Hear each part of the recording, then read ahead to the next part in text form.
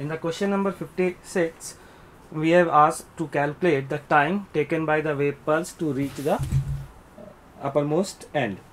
So now consider an element of length dx at a distance x from the lower end of the rope. Now here velocity of the pulse at this point P can be written as V equals to root mu by the value of, we can directly put the value of T and mu, that is T by mu, and the value of T is how much? M by L Gx, and the value of mu is M by L. Now from here we get V equals to root Gx. As we know that V equals to dx by dt, therefore dx by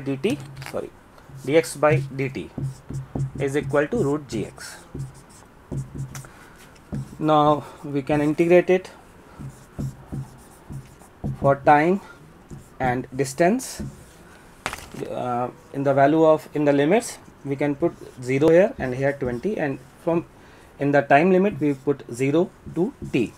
From here we get the value of time, that is 2 root 2 second. Therefore correct answer is 4.